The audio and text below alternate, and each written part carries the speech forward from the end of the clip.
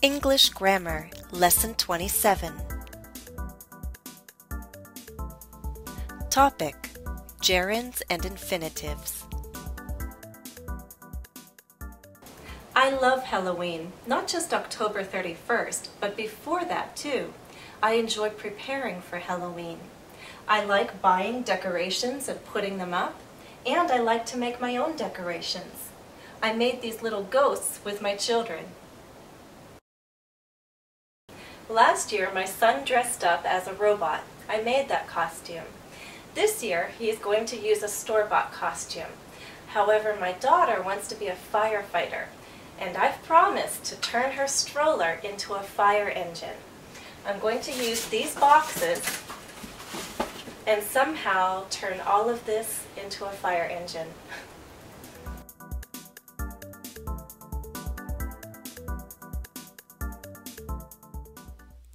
Let's first talk about how we form gerunds and infinitives.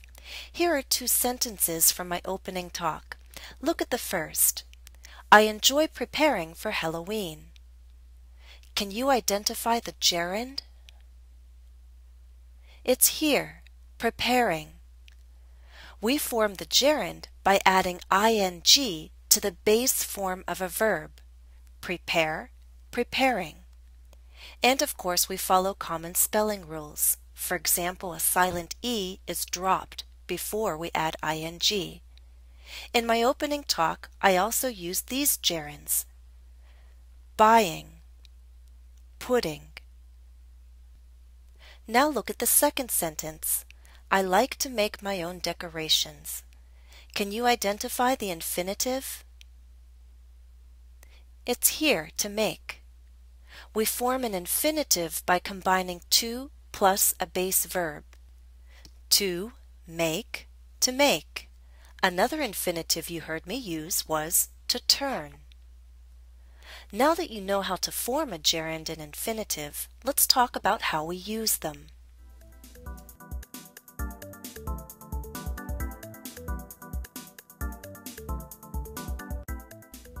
Gerunds and infinitives can have different roles, different functions in sentences. In this lesson, we'll focus on how we use gerunds and infinitives as objects of verbs, also known as direct objects. In our example sentences, we saw gerunds and infinitives as direct objects. Enjoy preparing, like to make. Gerunds and infinitives can appear all by themselves as the direct object, the object of a verb. But they can also appear in a larger phrase.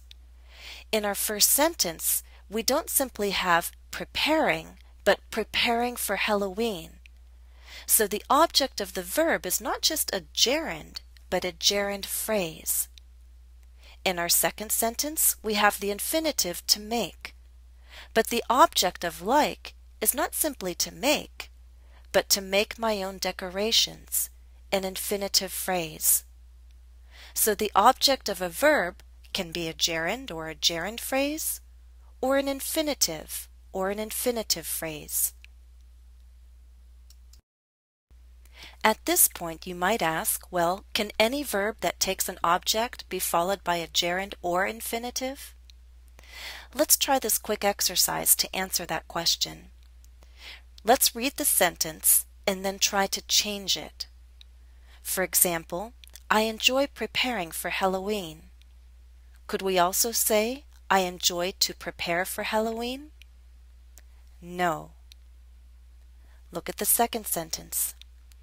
I like to make my own decorations.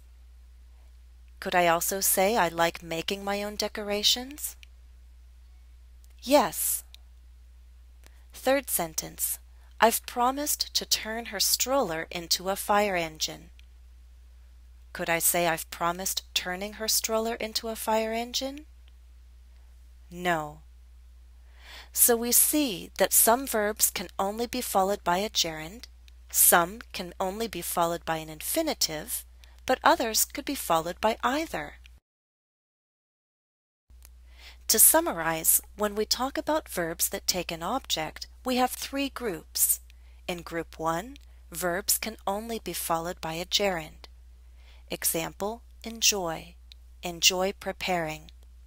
In Group 2, verbs are only followed by an infinitive. For example, promise.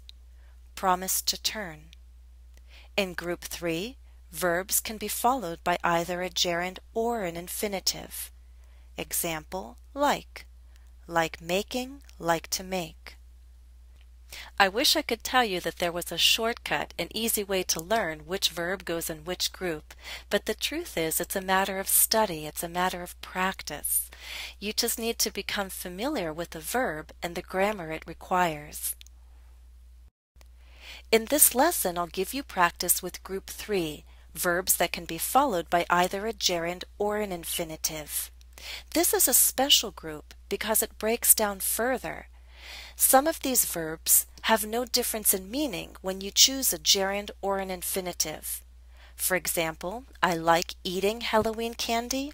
I like to eat Halloween candy. There's no difference in meaning. But with other verbs, there is a difference, and you have to choose carefully. If you choose a gerund, there's one meaning. If you choose an infinitive, there's another. There aren't too many verbs with that difference in meaning, but there are several.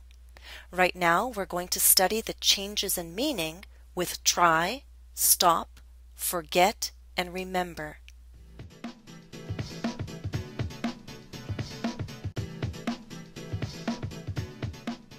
In the past, I always used pumpkin from a can when I made pumpkin pie. This year, when I make my pie, I'll try using fresh pumpkin. You heard me say, I'll try using fresh pumpkin. That means I'm going to test this new recipe out. I'm going to experiment and see if it works. I'll try using fresh pumpkin instead of pumpkin from a can.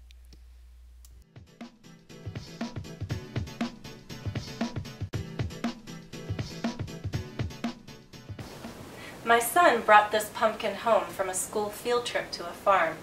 Pretty soon it will be time to turn this pumpkin into a jack-o'-lantern. My son is still small, so of course I will help him when he tries to carve his first pumpkin. You heard me say that I'll help my son when he tries to carve his first pumpkin.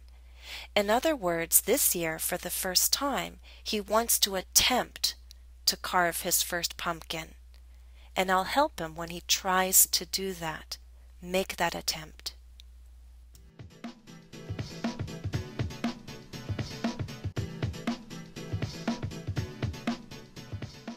Don't tell my children. This is where I keep candy. The other day I bought some typical Halloween candy. Candy corn. And since I bought this candy, I can't stop eating it.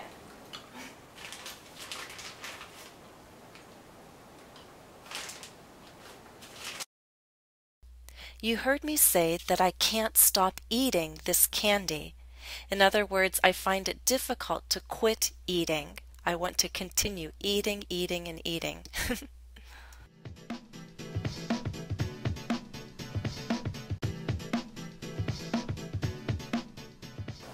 I've been working all morning. I'm going to stop to have a cup of tea now.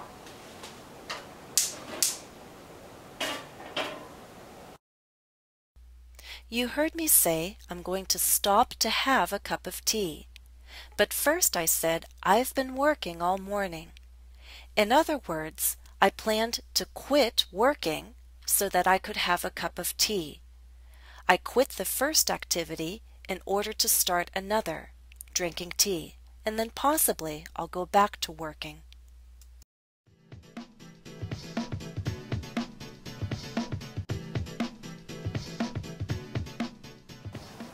These are my children's candy holders for trick-or-treating. I remember going trick-or-treating as a little girl, and you know what? I had candy holders just like these. You heard me say, I remember going trick-or-treating. In other words, as a grown woman now, I have the memory of going trick-or-treating as a little girl. The memory is still with me. I remember going.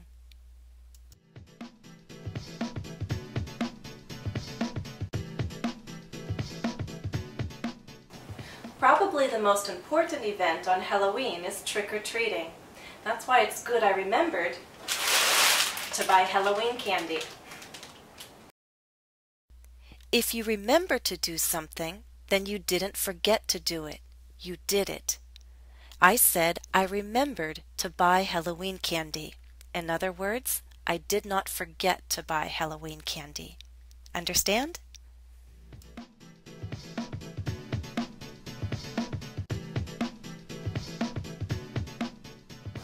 When I got out the box of Halloween decorations this year, I found this bat.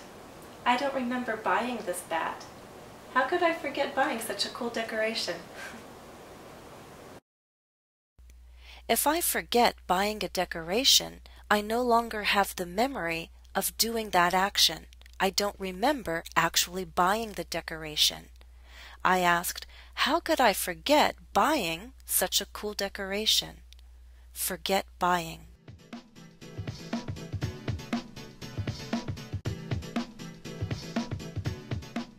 Halloween is just around the corner. Don't forget to buy your Halloween candy and some decorations.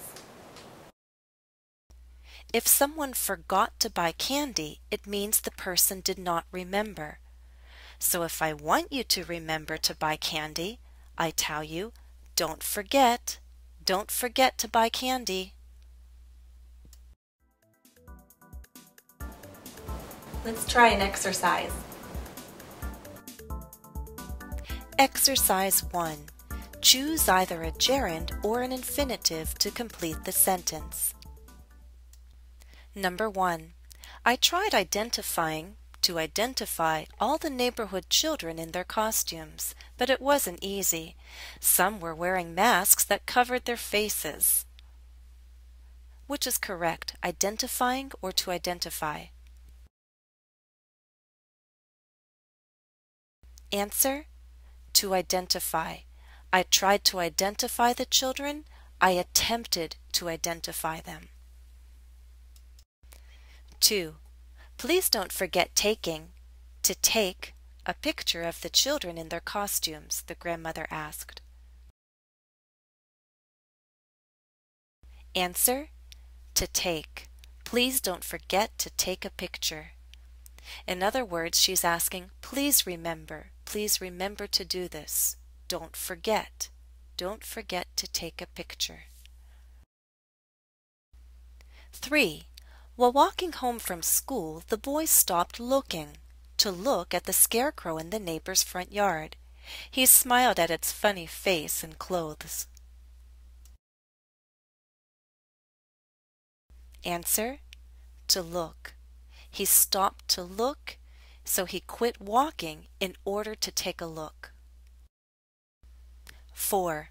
I don't remember to see little Joey among the children who came to our house. Did he go trick-or-treating this year? Answer: seeing. I don't remember seeing, meaning I don't have the memory of Joey coming to our house. If he did, I forgot about this. I don't remember seeing.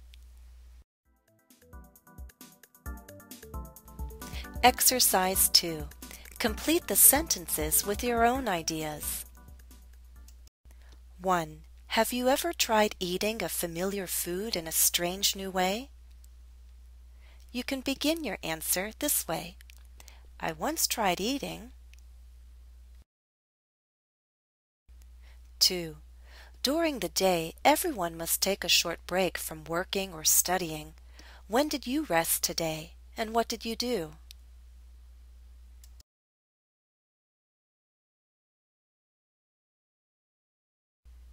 3. Look at old photos of yourself in an album. What are some things that you've forgotten?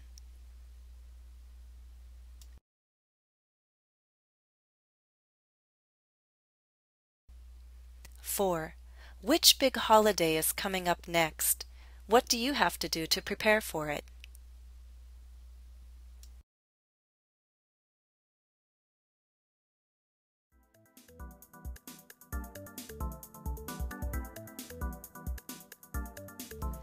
Additional practice for this lesson is available at EnglishCafe.com. Follow the direct link listed in the video description. That's all for now. Thanks for watching and happy studies. And happy Halloween!